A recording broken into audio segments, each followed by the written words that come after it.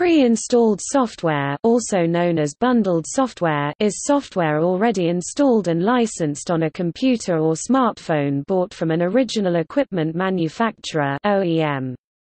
The operating system is usually pre-installed, but because it is a general requirement, this term is used for additional software apart from the bare necessary amount, usually from other sources or the operating system vendor. Unwanted pre-installed software, also known as crapware or bloatware, can include major security vulnerabilities, like Superfish, which installs a root certificate to inject advertising into encrypted Google search pages, but leaves computers vulnerable to serious cyberattacks that breach the security used in banking and finance websites. Some free download websites use unwanted software bundling that similarly installs unwanted software.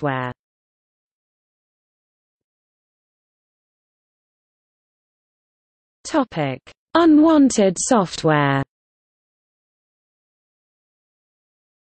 Often new PCs come with pre-installed software which the manufacturer was paid to include but is of dubious value to the purchaser.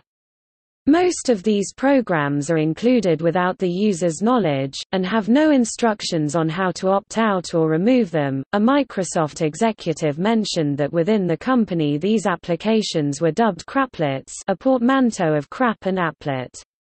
He was saying that the experience of people buying a new Windows computer can be damaged by poorly designed, uncertified third-party applications installed by vendors. He stated that the antitrust case against Microsoft prevented the company from stopping the pre-installation of these programs by OEMs. Walt Mossberg, technology columnist for The Wall Street Journal, condemned craplets in 2 columns published in April 2007, and suggested several possible strategies for removing them. The bundling of these unwanted applications is often performed in exchange for financial compensation, paid to the OEM by the application's publisher. At the 2007 Consumer Electronics Show, Dell defended this practice, stating that it keeps costs down, and implying that systems might cost significantly more to the end user if these programs were not pre-installed. Some system vendors and retailers will offer, for an additional charge, to remove unwanted pre-installed software from a newly purchased computer. Retailers, in particular, will tout this service as a performance improvement. In 2008, Sony Corporation announced a plan to charge end users $50 for the service. Sony subsequently decided to drop the charge for this service and offer it for free after many users expressed outrage. Microsoft Store similarly offers a range of Signature Edition computers sold in a similar state, as well as extended warranty and support packages through Microsoft.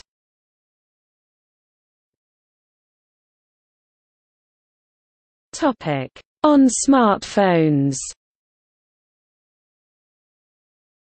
The practice is not limited to personal computers. Mobile phones typically come with pre-loaded software provided by its manufacturer or service provider. Similarly to their PC equivalents, they are sometimes tied to account management or other premium services offered by the provider.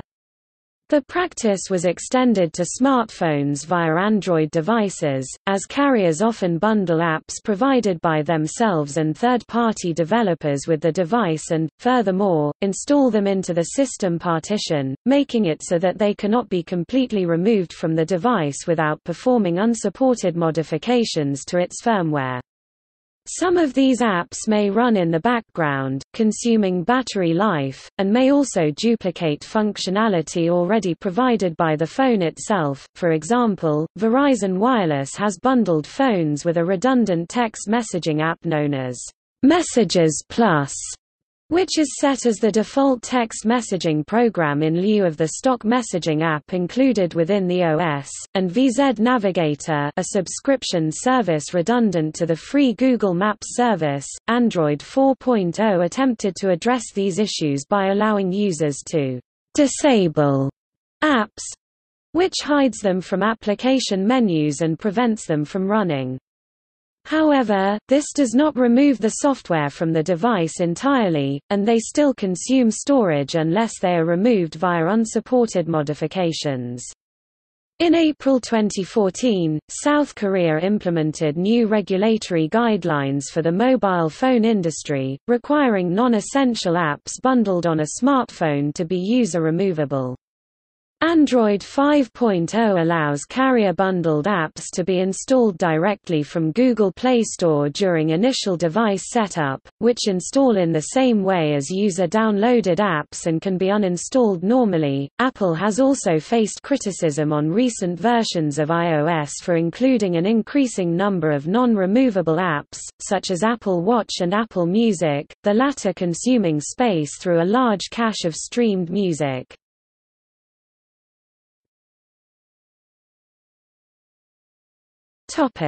Wanted pre-installed software. Some businesses choose to purchase hardware and software together in bulk as a turnkey solution with commonly used software included, such as operating systems and word processors. Pre-installed software commonly suffers from one or more of the following problems. It is usually licensed for use only on the computer on which it was pre-installed, and is not transferable to other computers. Its functionality is often time-limited in an effort to get the user to purchase the full version. It often does not come with any media, should the user need to reinstall it. It sometimes modifies or replaces the default browser or system settings, in an effort to target specific advertisements to the user, or may otherwise contain functionality the user might consider to be malware. It often consumes system resources, even if not actively being run by the user, adversely affecting system responsiveness and startup time. It is sometimes difficult or impossible for users to remove, such as via the standard uninstall utility provided by the system. Its purpose may be to install further unwanted programs without permission, or reinstall them after the user successfully gets rid of them.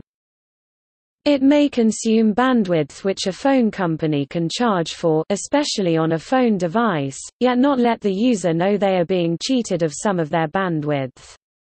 This may be a side effect of analytics or music downloads. Single unwanted apps ascending, but installing several dozen of these unwanted apps can drive the bandwidth costs up for a segment of users, which wouldn't have happened without the unknown, uninstallable, unwanted apps.